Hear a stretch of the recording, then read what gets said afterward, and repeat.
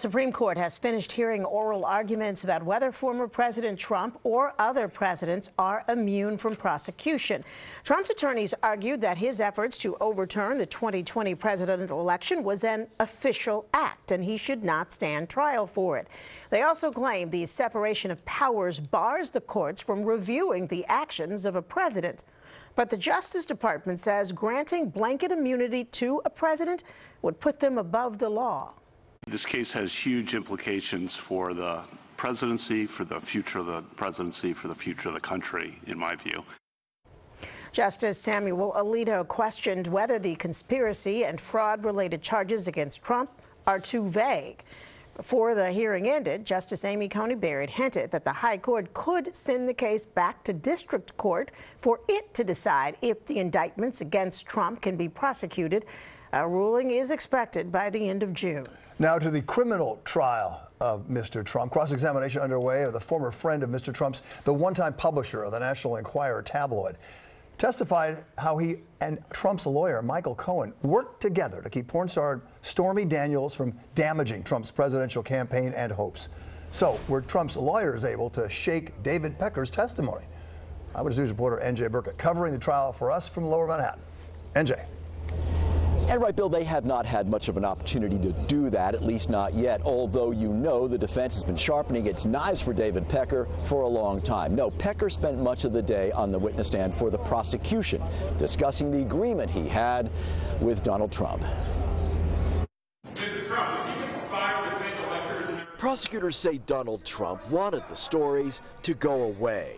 His one-time pal, former National Enquirer publisher David Pecker, explained how he engineered a deal to buy the silence of Karen McDougal, a Playboy model who claimed she'd had an affair with Trump. Pecker says he had a secret agreement with Trump and his attorney Michael Cohen to be on the lookout for damaging stories about Trump. When a doorman at Trump Tower claimed falsely that Trump had fathered an illegitimate child, Pecker paid the man $30,000 for the rights to the story, then buried it. When Ms. McDougal surfaced, demanding $150,000, Pecker told Cohen he would broker the deal. But there was a catch.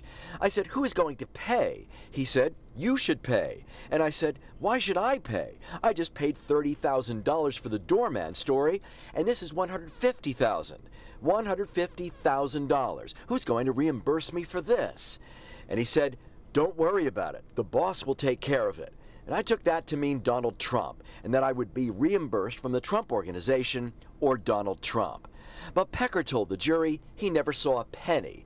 And by the time Stormy Daniels came forward with her own story, Pecker testified he'd had enough. I said, "I don't want the National Enquirer to be associated with a porn star," telling Michael Cohen, "I am not a bank. You should buy this story, and you should take it off the market. If you don't, and it gets out, I believe the boss is going to be very angry with you." Cohen will testify it was he who paid Ms. Daniels $130,000 of his own money on the eve of the 2016 election.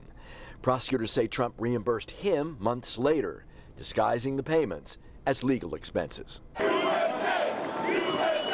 This morning, Trump made a surprise campaign appearance at a construction site in Midtown and slammed the trial to Eyewitness News reporter Phil Tate.